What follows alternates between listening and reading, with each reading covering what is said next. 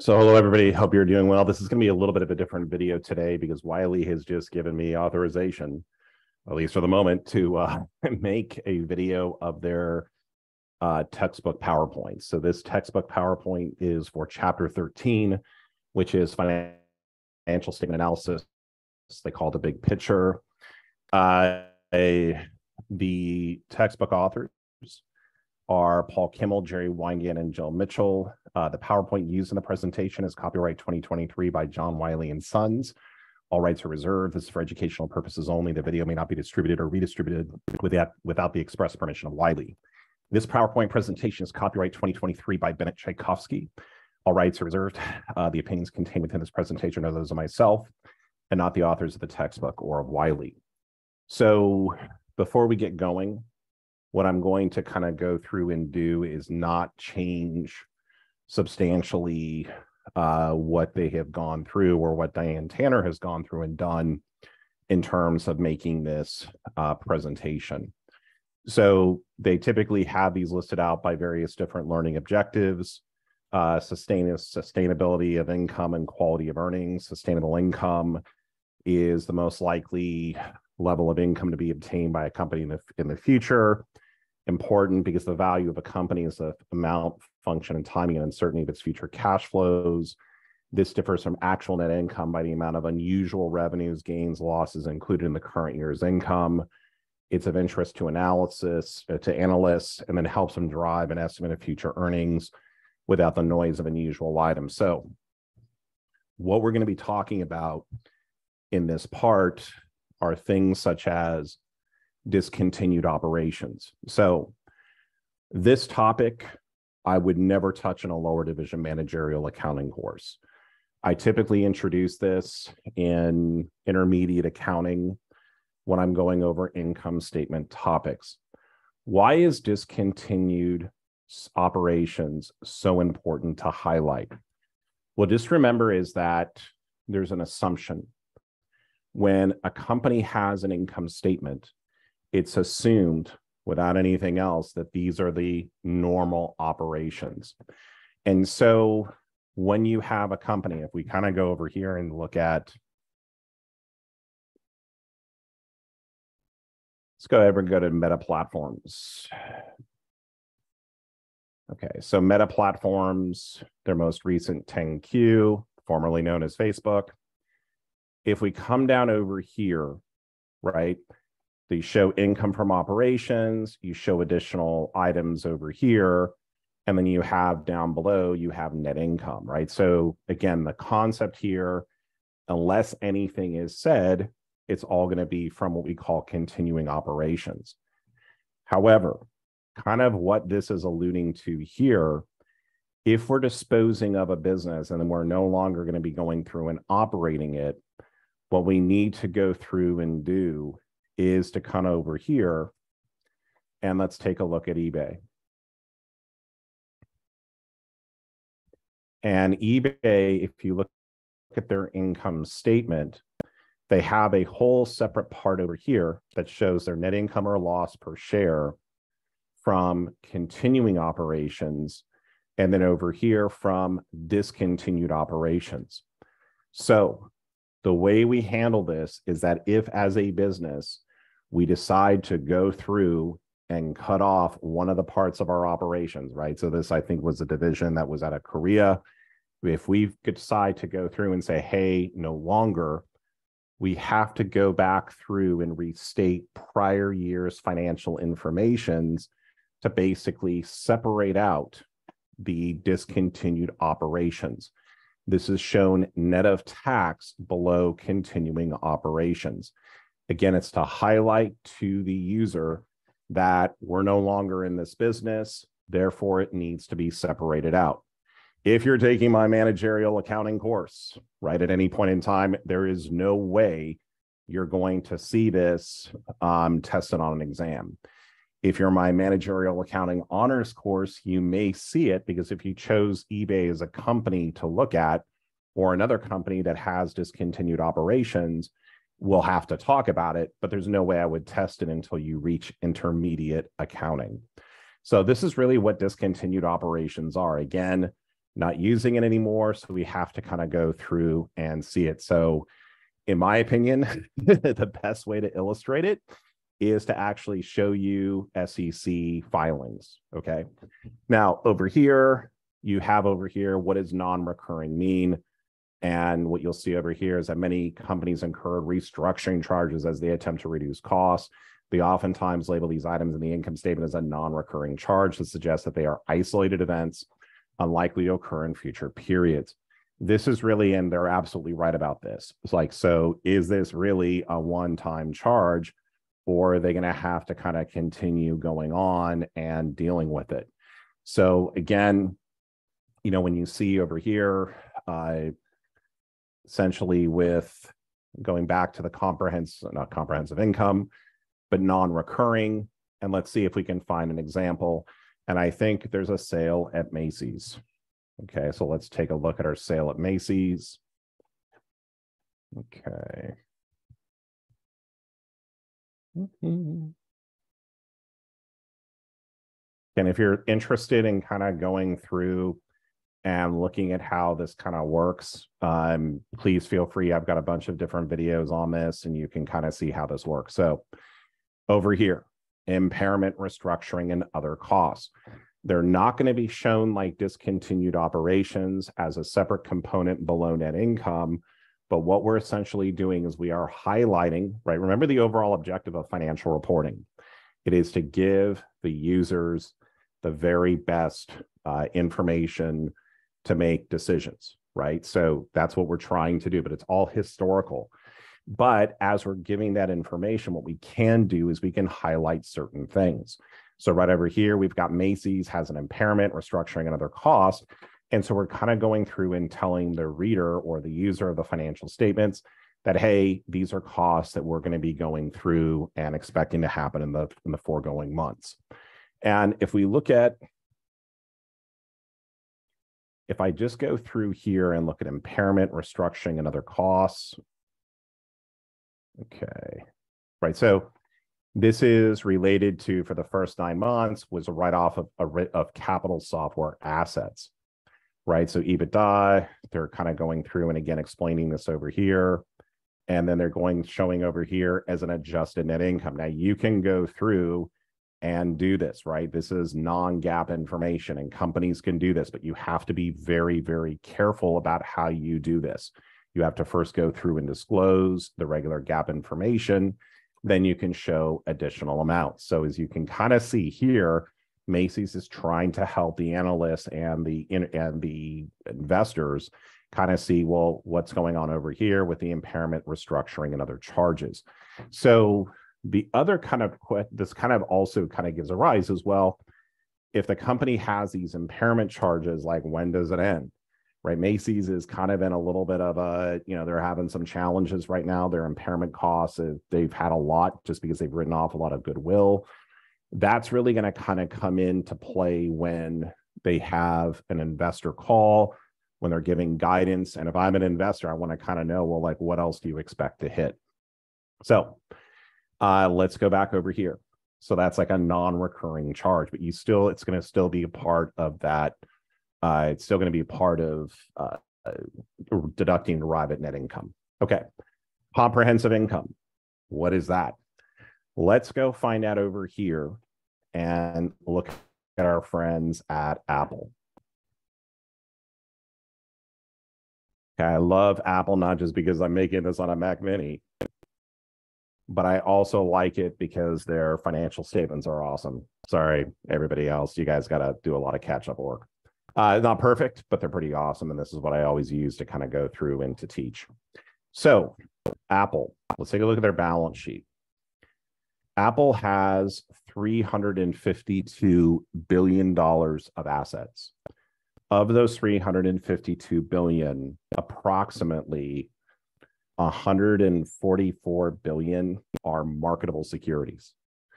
When we purchase securities, and this could be, I'm buying Southern California Edison bond that is going to pay, or commercial paper that'll give me a return of, say, 6 or 7%. It's the company has excess money that it's choosing to strategically invest, right? Just it's a place they're basically holding funds. And so when we look over here at Apple, right, you see this amount of marketable securities. Now, this again, this is taught in intermediate accounting. It is not taught in managerial accounting, at least for my class. When you're going through and doing the accounting for marketable securities, you have to record them at market, right? So what ends up happening?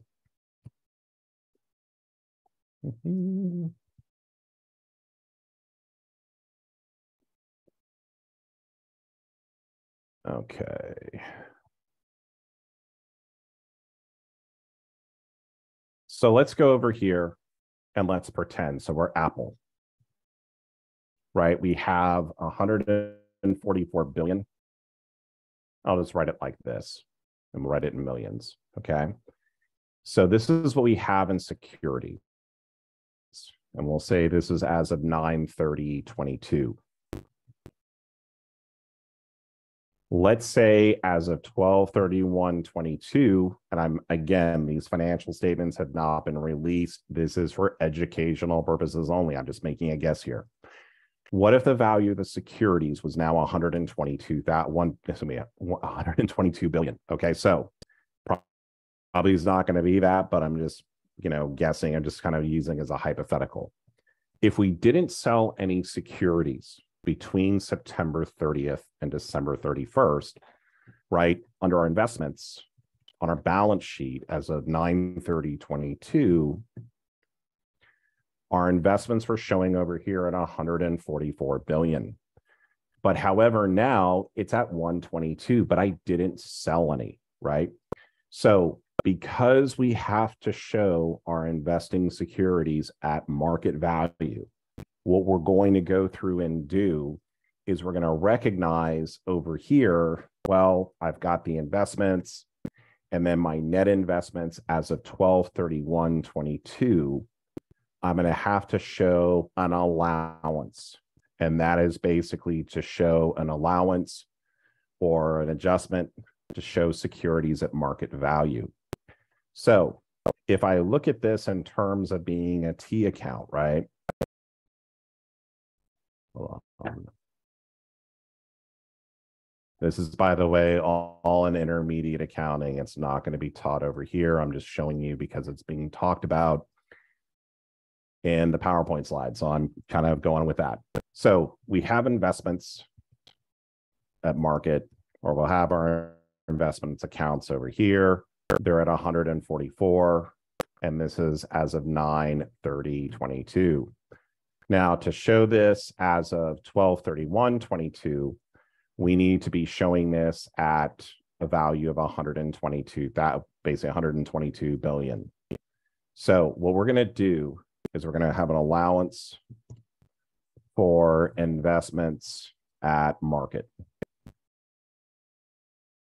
So what I need here to show this at 122 billion on my balance sheet, I'm going to need a credit for 22 billion. Okay. Now, for every credit, I need a debit. Now, what does this look like? Well, they went down in value, so it looks like a loss. But if you go back to the original hypothetical that I was sharing with you, they didn't sell anything. So what this is called is this is going to be an unrealized holding loss on marketable equitable securities. And we would then go through over here and basically credit this over here to the allowance for investments to market value. Again, if you're taking my class for managerial accounting, this is stuff we deal with in intermediate. So don't freak out. If we come over here and I look at this unrealized holding loss on marketable securities, this is not a realized loss. If it was realized, I would be showing it over here, and I would be showing this unrealized holding loss on the income statement all day. But instead, what Apple has to go through and do is there's this concept that's talked about over here of something called comprehensive income. What does comprehensive income tell us? If I come down over here and look at the income statement, right? I've got net income. Then I come over here and I look at the statement of comprehensive income. What this takes into account for are a few different things. Does Apple do business worldwide? Absolutely, yes. When they're doing business worldwide, their financial statements have to get translated from the foreign currency to the domestic currency, which is the US dollar. Do fluctuations occur? Absolutely, yes. So when you see fluctuations in foreign currency, when you see changes basically over here of derivative instruments, net gains, and basically over here, these are going to be where all your unrealized gains and losses are going to be kind of going into. Now, that's the first part of this. The second part of this as well, hey, Bennett, if we're hitting this over here and we're putting this over on the balance sheet at the unrealized holding loss, that goes on the comprehensive income statement, but where does the other side of it go to? Because normally we're going to close out the income losses into retained earnings. Well, there's a very special component of retained earnings, and it's called accumulated other comprehensive income or loss. So what happens over here is that this accumulated other comprehensive income or loss, what this happens is like right over here. So any type of unrealized gains or losses on securities, any kind of foreign currency translation adjustments is going to fall into this category right here because they're unrealized. Again, once they become realized, they'll float up into retained earnings, but for now, that's how they're going to be going through. But it's because it comes back over here. The real reason is we have to show our marketable securities at market value. That's the whole important thing behind this. So, and as you can see, did the market decline in 2022? Yeah, and that's why you're seeing this dip. I'm sure that's the explanation. Okay, so that's what goes into comprehensive income. Unrealized gains or loss, realized gains and losses. Unrealized, again, we're just changing the valuation, again, for marketable securities. Realized gains or losses, we're going to report them normally on the income statement. Remember, this comprehensive income is only going to be for those unrealized gains and losses. Again, trading securities available for sale, statement of comprehensive income. Again, this is all stuff that I teach in intermediate accounting. And again, you kind of see here some more examples, changes. Okay, so over here, okay, so changes in accounting principle. One of the things is that when you decide to go through and change it, you have to go through and basically show pro forma amounts using the old principle as well as basically the new principle. I'm not going to talk about it in depth right here because it's not really that frequent. Once you adopt FIFO, and really, why do they not allow changes in accounting principle? Why they do not like it is because, well, I'm at FIFO this month, and next month LIFO gives me more income. Yeah, it's a fancy way to kind of turn around and try to generate and manipulate income. That's why once you choose an accounting principle, you're generally not going to go away from it. Okay. Quality of earnings, and again, pro forma income, it's like, so if you have to give a lot of explanation on your financial statements in terms of what's happening, that can really be a problem. But at the same time, when you go through over here, and if you look at, let's go to our friends at Meta Platforms. And for those of you who have watched my videos before, you'll kind of see me talk about this. And the thing about Meta, which is really interesting, is that you see this net income, and then you see this thing right over here, share-based compensation expense included in costs and expenses. This is $3.1 billion.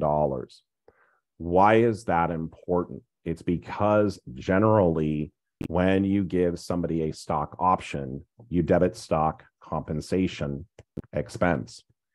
And what you end up crediting is not a liability, because remember, when you give somebody a stock option, you just generally say, hey, here's an option to buy a share of Meta at $150. Why don't you pay me $150 and I'll give you a share? There we go. So what you're going to do is you're going to be crediting additional paid-in capital common stock. So what ends up happening is that when you go through and look at stock compensation expense, this isn't really, in my opinion, it's not really an expense. I mean, it is an expense for GAAP, and I would never tell a company not to record it. But for an investor, it's like, hey, this isn't real because there's no liability. There's no payout. You just have to give them shares. So when we look over here at Meta, what they've done is they've highlighted this amount, right? They've highlighted this over here so they can go tell their investors is like, hey, you've got 4.3 billion of net income, and then over here you've got this is really, this 4.3 billion should really be, if I add back the 3.1, you're really looking at closer to 7.4 billion. So again, that's really a really important part of this in terms of trying to kind of go through and understand how the different companies, go through and report it. But I really applaud Meta for highlighting this below because I think it's very useful information for shareholders. So when you see this quality of earnings, that's an example in terms of how do you get better information to your investors. And I'm just going to pause really quickly because I do want to share something with you.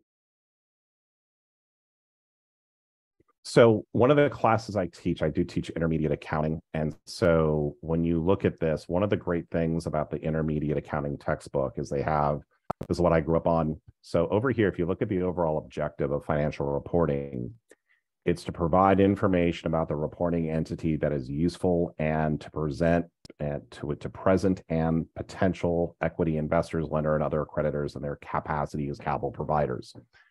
This is the why of accounting. Remember, you have to always, there's all these different parts in here, and you'll learn about this when you take intermediate accounting, but it's really, really important to understand is that when we're going through and doing this, we are really going through in here. Our objective is to give the investor the best possible information. So alternative accounting methods. So if you're, inventory methods is LIFO, FIFO, and LIFO. And again, it's one of those things where if you're in a certain industry, you're going to be much better off choosing a method that is consistent with those that are in your industry. Like for example, if Home Depot is using FIFO, if other retailers use FIFO, then that's something that Lowe's or somebody else should kind of be going through and doing as well. Okay. So over here, pro forma income, and what you're really doing over here is you're saying, okay, here's how bad our net income was. If I add back stock compensation expense, some warranty liability stuff, then that can actually make me look better because all these different accounting parts have been hit on it. The thing to remember is this is talking about non-GAAP information. You have to tell the investor when you're doing an earnings call, when you're doing a press release, you have to say that this is non-GAAP. Very, very important to do, or you're going to be getting a visit from the Securities and Exchange Commission, and we don't want to do that. Okay. So over here, you'll see some kind of challenges is basically it's companies that basically take too much expense, capitalization of operating expenses. I think that was WorldCom. They found out that the auditors weren't looking at anything above below $5,000, and they started capitalizing everything under below $5,000 and wrote it off over time. Channel stuffing, and then you're buying early, but it's, a lot of this stuff, honestly, as a company, if you're doing business and if it makes sense, do it. Don't do it because of some accounting part, right? That's something you always want to kind of keep in mind. Okay. So quality of, again, everything I've covered into this so far is something that if you're taking my class, I'm not going to be going through and testing you on this. So the last, all these different times are going to be something that you won't see. Okay. So intracompany comparisons. This is basically when we're looking at our company year over year or period over period. So an intracompany comparison, if we went over here to Meta, for example, what happened for the 3 months ended September 30th, 2022 by 2021? Why did revenue dip? Why is net income lower? Right? We kind of all know pre and post whistleblower. in terms of what's been happening. So as you go through and look at this, and obviously they're putting more money into R&D, but when you go through and look at this, this is really where you're kind of comparing basically what's happening at a company. Let's refer to intra-company. So if we have over here, if we say over here, okay, so let's take a look.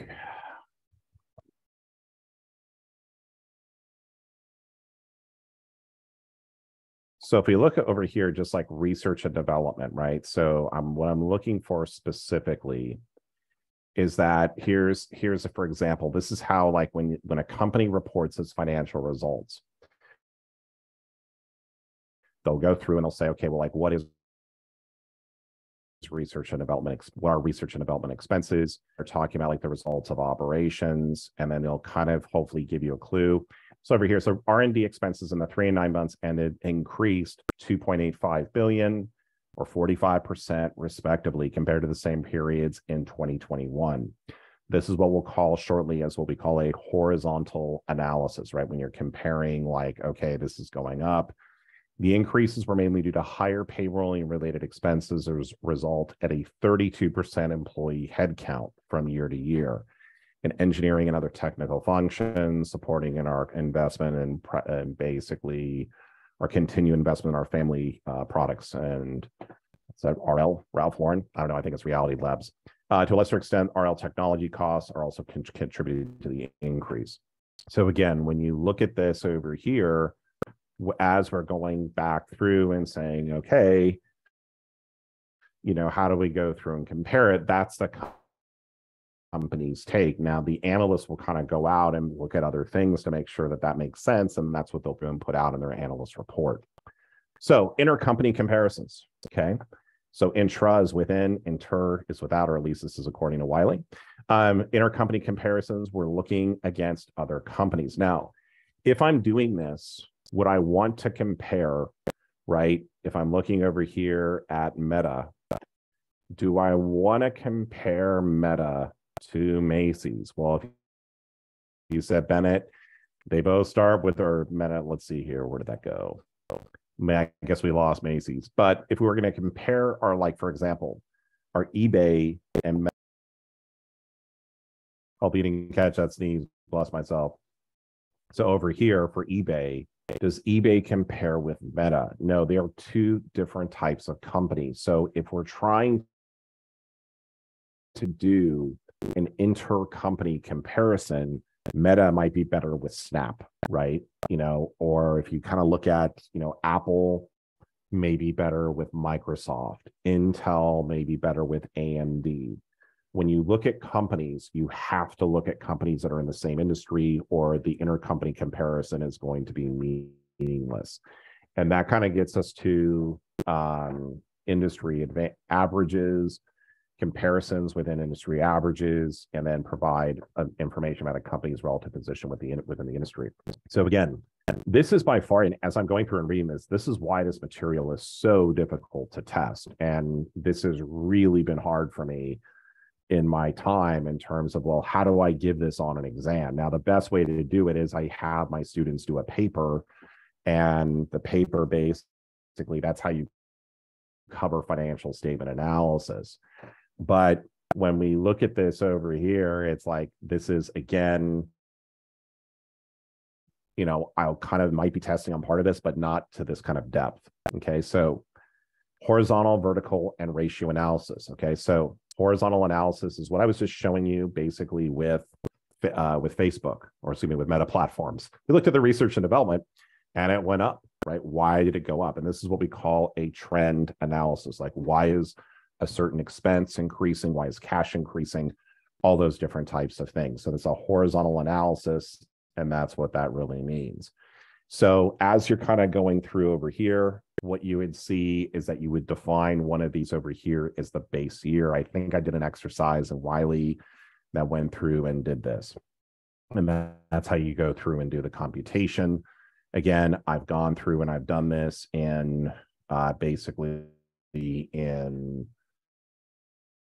the exercise. The only thing I didn't do is I didn't go through and basically, if you set 2021 as your base, obviously if you took 9614 minus 8812, divided the difference by 8812, you get 109.1%.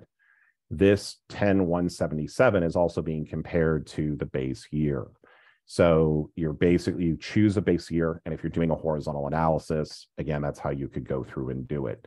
That's something that, again, some investors will kind of go through and use. There's also something called CAGR, or compound annual growth rate. Remember, as you're going through and doing financial statement analysis, what I would suggest doing is being on Investopedia, right? Look at all the different stuff that's on there, and that's the way you're going to learn it.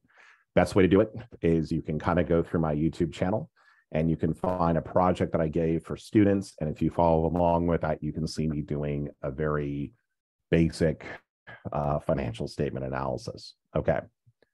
So over here, we're going through and doing this. We're talking about just the general percentage increases.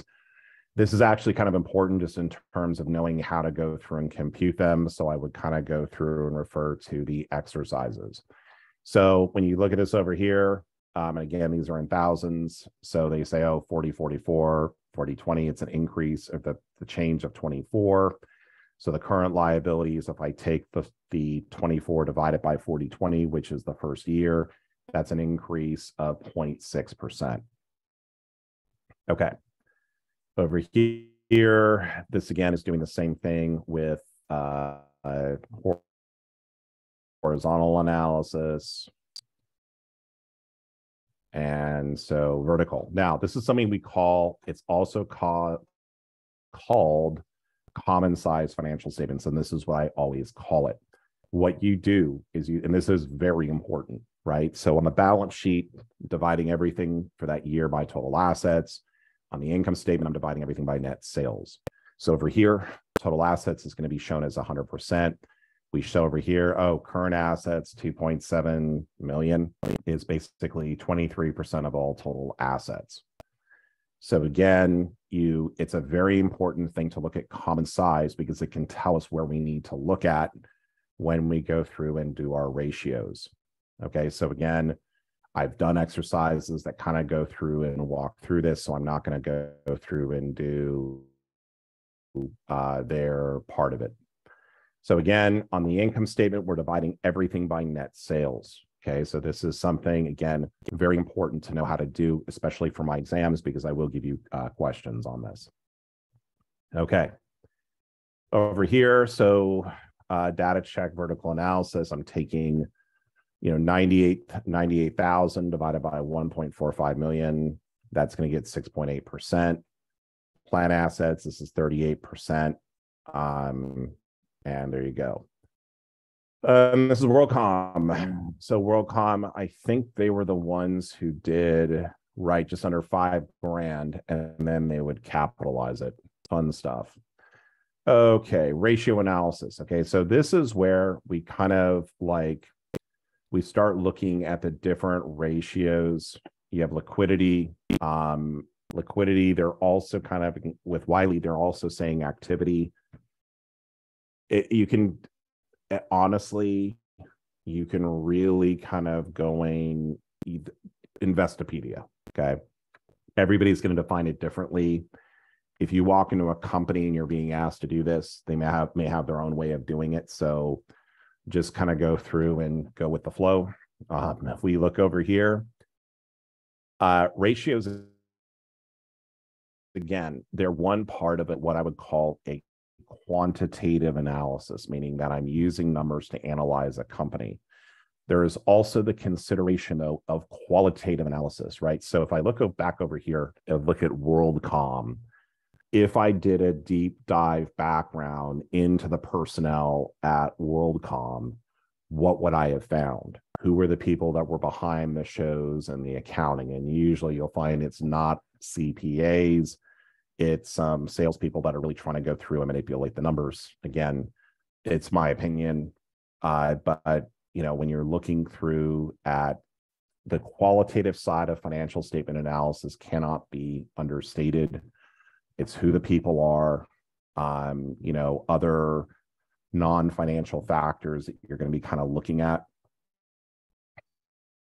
And even I haven't seen, been around for a bit, but I haven't seen everything. So there you go. But these are the general classifications in terms of the ratios. And they're just to kind of help us give a quick look into companies. Now, why these can be important is that if a bank is giving a loan to somebody and they say, hey, you have to have a quick ratio of X of, 3-to-1, and you fall below that ratio, then you have to have a discussion. So again, it's something that it's important to kind of understand how these work. Ratios, they can provide clues to the underlying conditions. And this is very true. They are not meaningful as a single ratio. You have to look at as a total part. So here's some things: intra-company. So we're looking period over period, industry averages, intercompany comparisons against a principal competitor. So I did problem 13.2 and 13.5 from this textbook, and you can kind of go through and see how those are. Liquidity ratios measure the ability of a company to survive over a long period of time. That's going to be false, because the liquidity ratios are basically, can I pay off my current liabilities? Intercompany comparisons are used to compare one company with another. No, it's false, because it's doing it with itself.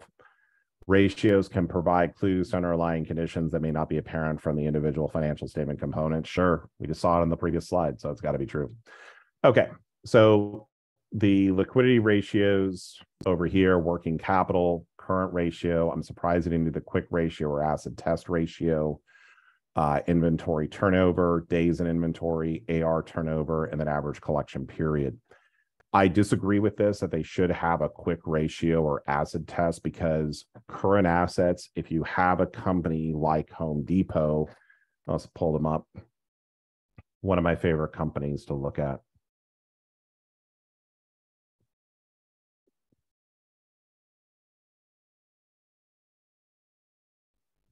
So if I look at the Home Depot, and in looking at the Home Depot, let's see if they'll let me look at it today. And we'll go back. There we go.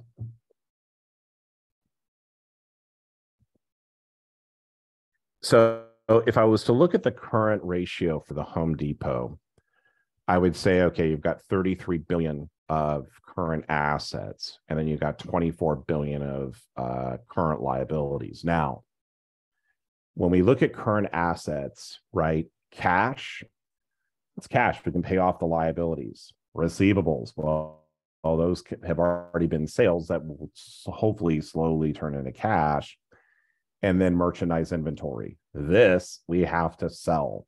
So when you look at the current ratio, that's not necessarily going to be a good ratio to look at if you're really trying to evaluate the liquidity of a company. So I think that, again, I would include the quick ratio. I don't know why they didn't do it, but I think it's missing, and it should be included in here. Okay. So again, solvency ratios. So again, going back over here, I'll just talk about these here. Inventory turnover. How fast are we selling our inventory? This is important, because if our inventory is not moving, it can become obsolete. For electronics manufacturers or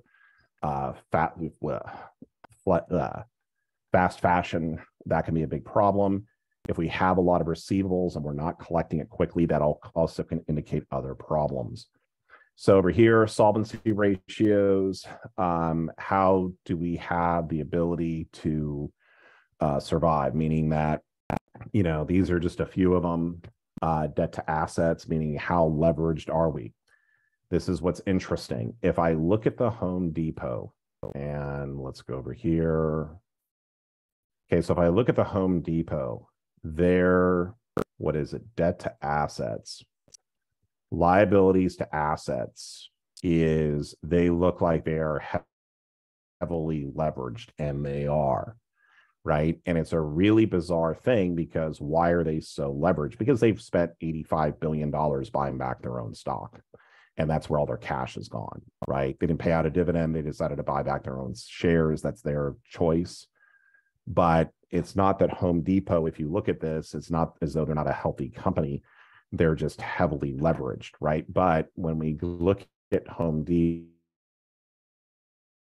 over here, the big question is, well, are they making enough income to cover their interest? And that's when we look at this over here as the times interest earned. Is that, are they having enough income, pre-tax, pre-interest to cover their interest expense? So that's a very important ratio, right? Can they cover their debt payments, or actually their interest payments? The debt payments, it's a different ratio that's called debt service coverage ratio. This is a very small sample of the ratios that are out there. With any accounting text, and even my videos, don't think, oh, this is like, the word of the person, and it's like, oh, take this as truth. No, go to Investopedia, look it up. Free cash flow.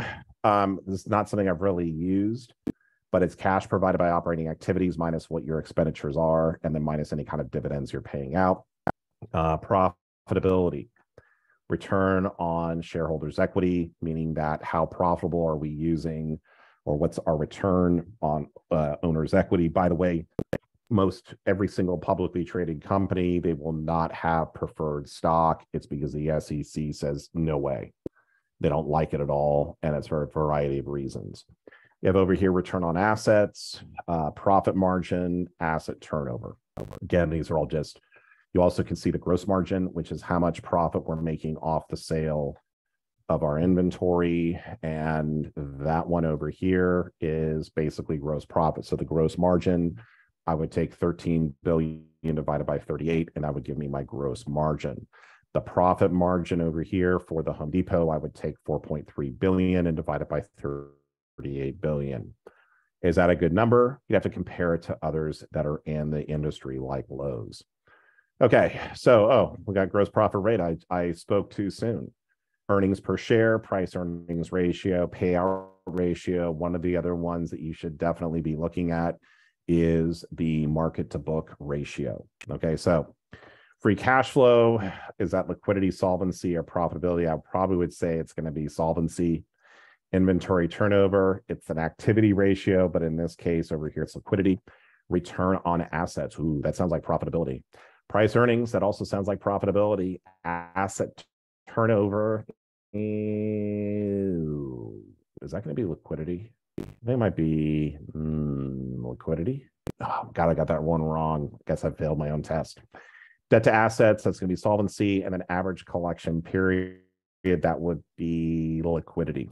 Okay. Okay, so over here, again, there's outside rating agencies. They've been burned in the past, so it's something you always want to make sure you're doing your own research. Financial analysis and data analytics. There's a lot of information out there, and just so you can kind of see, and I've done videos on this before, but this is really kind of cool, is that if we come over here and if I look at the Home Depot, if I click on filing and I click on this button over here where it says interactive data, right? What I can do is I can basically download their entire Q, or the financial statement portion, as an Excel file, right? And Carolina is probably cringing right now because she is my favorite instructor at IBC. And she's my favorite because she always gets really frustrated when I go through and use Google Sheets instead of Excel. But hopefully she's forgiven me over time. So this is something that you can kind of go over here and do, and basically download the financial statements into Excel. So if your professor is asking you to kind of go through and do a project or something along those lines, that's something that you could kind of go back through and do. So let's go back over here. So again, a lot of information that's out there. Edgar database CompuStat.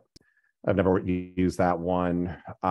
There is something that I have used, but I'm not sure if it's available publicly. That one is, they take a filing statement and they compare it period over period to see how a company's changed its disclosures. And then over here, you're doing valuation models. And over here, you got Chicago serials ratios. Okay, so this is just, again, this is a comprehensive way to kind of go through and look at this. I'm going to kind of skip this just because it's, I'm just kind of trying to do this here if you're trying to review it, but I just don't think I've got other companies that I've done this for. I've got a project and I'll show you where that is real quick. Okay, so right over here in terms of my playlists, if you go and look at, and I'll put this link below if you want to go through and take a look at it.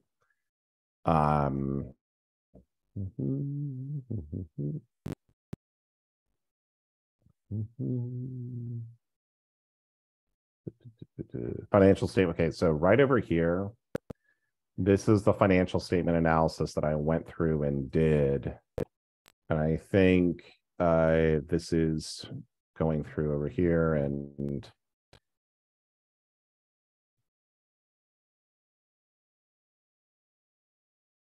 okay, so if we come over here and if we go to the video within a video within a video, so I'm doing Home Depot.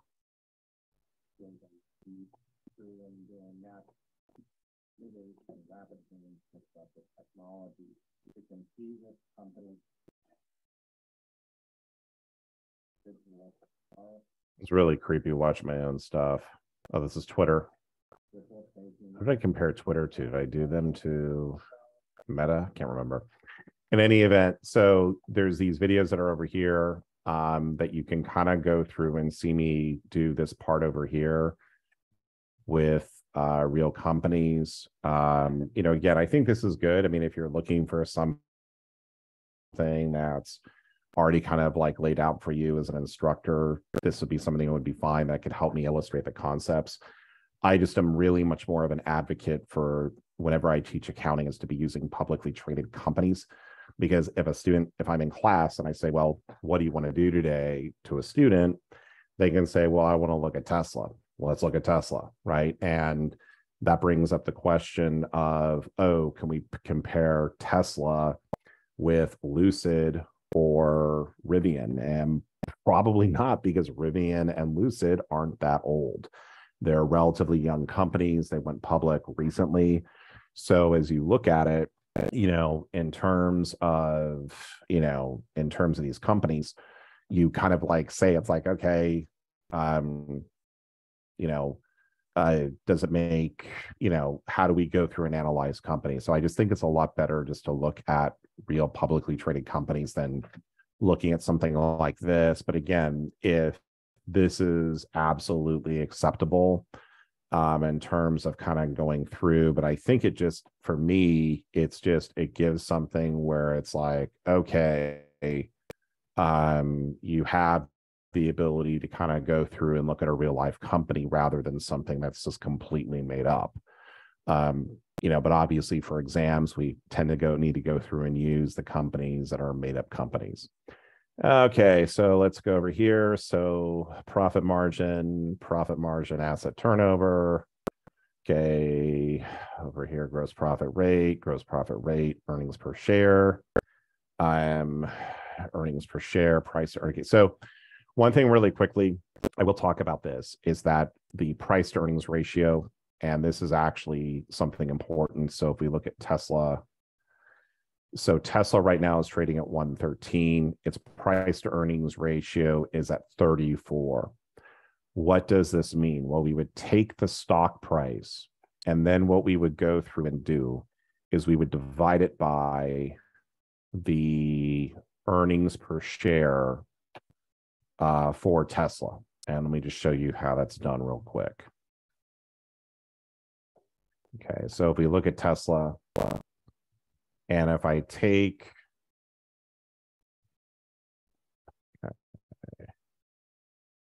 so Tesla had earnings per share of roughly, so for the 9 months ended, it was roughly about 284. So if we said, just for fun, that this is going to be about $4, if I take $4 and divide it into the stock price, that would give me the price to earnings ratio, right? What is market cap? Market cap are my shares outstanding. So right over here with Tesla, I would take my shares outstanding and see they don't have any preferred, but I would take my 3.1 billion shares or 3.1 million shares, and I would be multiplying that by the 116. Let's see here. Millions, except share data. Okay. Amounts in millions, right? So I would have over here, I have 3.1 billion shares, and I would be dividing this into my, I would be multiplying that 3.1 billion by 113, and that's how you get to the market capitalization. So again, something just to kind of understand now. The one thing I will say is that if you are, instead of the price to earnings ratio, the ratio that I've been going through and having my students compute, if I go to Investopedia, and if I type in over here, it might just be easier to do is just a straight up Google search. We go to the market book to market, or market to book ratio, price to book, market to book. Basically, what I'm doing over here in terms of going through and doing this is I'm taking my common shareholders' equity divided by the market capitalization, or book to market. But if I do market to book, I'm taking the market capitalization and dividing it by common shareholders' equity. And when you're coming up, though, with common shareholders' equity, and is basically the market to book, it's also called price to book. It basically, you're looking at the net assets are kind of defined as being, you take the assets, you subtract out the book value to get to the book value per share. You're going to take out intangible assets. You're going to then, because it's a big thing, you're also going to take out total liabilities, and that's what you're going to be dividing into the market price per share. Or the market, I just take the market cap, divide it by this part here, and then just get rid of the per share part. But that's something, you get the same result. But that's really what you're trying to kind of go through and do. And I think that that's possibly a better indicator than price to earnings, just because this takes into account items that really can't necessarily have value, like goodwill, or from an outside investor perspective. Okay, so right over here, price to earnings ratio. Again, is that a good P ratio? Depends on what it is in terms of the industry. Payout ratio, this is with dividends. A lot of companies today, like the Home Depot, are not sharing, or not giving out dividends, or just buying back stock instead. So when you kind of look at that, there's some stocks that do pay dividends pretty reliably, and that's something that people really want to kind of go through and look at. So I want to thank Wiley for allowing me to make this presentation. It's extremely generous of them, and they're not paying me for this. And again, wow, the publisher assumes no responsibilities for errors, omissions, or damages caused by the use of these programs or for the use of the information contained herein. That's a pretty good disclaimer. I like it.